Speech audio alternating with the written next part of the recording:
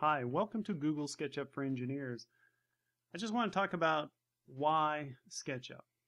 Well, SketchUp is a free 3D drafting program. You can draw to scale, you can do what-if scenarios, you can do fully rendered models, and it's just plain fun.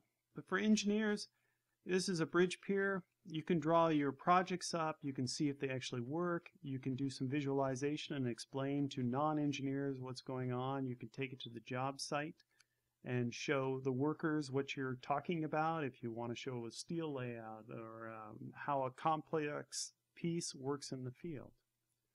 Well, the first thing we want to do, it's my dog by the way, is just Google SketchUp.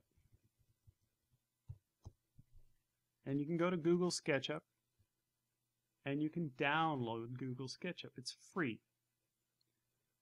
If you're in the education field like I am, you can go to Pro licensing. So if you really like the product, it's usually $495 for Google SketchUp if you want a pro version. If you're a student, you can buy it for $49 a year. And it's worth it because it has a few extras in it. But the basic SketchUp does everything that you want to do. Alright, so when you download SketchUp, it's going to put it on someplace like your C drive, under your program files, and you can see I have Google right here. You can have multiple versions, and I have the Pro version right here. And we're going to want to put plugins. These plugins are little script files. Like let's open one up, the Bezier Spline RB Ruby extension. It's using the Ruby language in the program.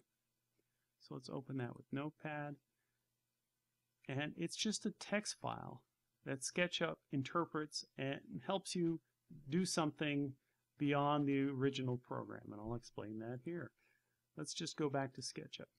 So let's say I have this pier, and for whatever reason, I want to put some kind of pipe on it.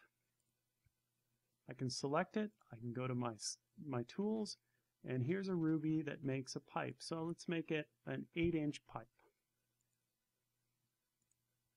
And there is a pipe that is put into my program. So that's a Ruby, and there's tons of plugins you can get, all these different things to help you out and do more than the original program. You can see some of them up here in my toolbar. Different splines, different curves, different things you can do, and we'll talk about that a little bit later. Now, what good is SketchUp?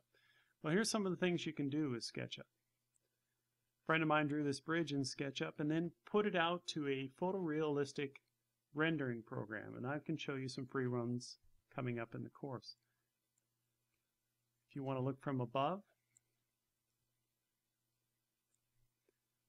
and this project is actually being built, and the contractor is actually using the model in the field to explain to workers what a connection looks like, what it should look like in the field. Another thing you should really do is you should join Sketchucation. Sketchucation. It's free to join. You just got to get a password and you can join up. They have a newbie forum where you can ask questions about SketchUp. It's a great place to go. SketchUp discussions. They have a gallery where you can see works in progress. And here's some of the more impressive SketchUp modeling.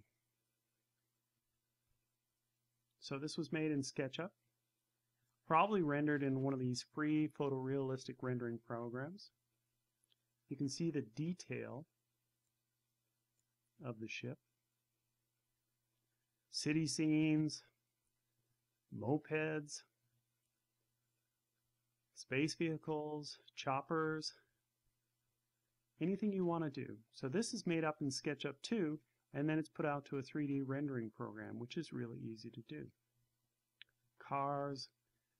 Obviously this is more architectural, landscape, and we're going to concentrate on engineering solutions, but it's a great thing for engineers as well. There's an engineering product that we'd have to maybe explain in the field, how the pipe system's working, how the different bays in the glass are going together.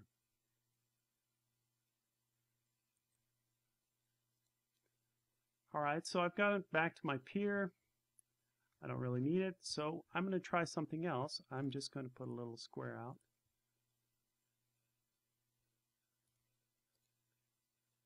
Reverse the face, and we'll talk about that a little bit later. But let's say I wanted to make a park.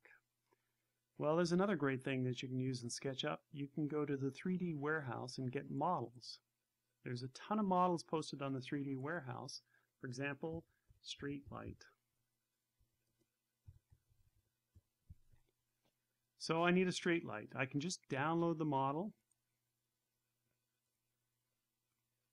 and I can start building my park or anything else. And there's a street light. And there's all kinds of models that you can put in your drawing. So if you wanted to do a little city street and you need some street lights, or you wanted to do a bridge, you could do that. You can search for different things. I did a little bridge on 3D Warehouse.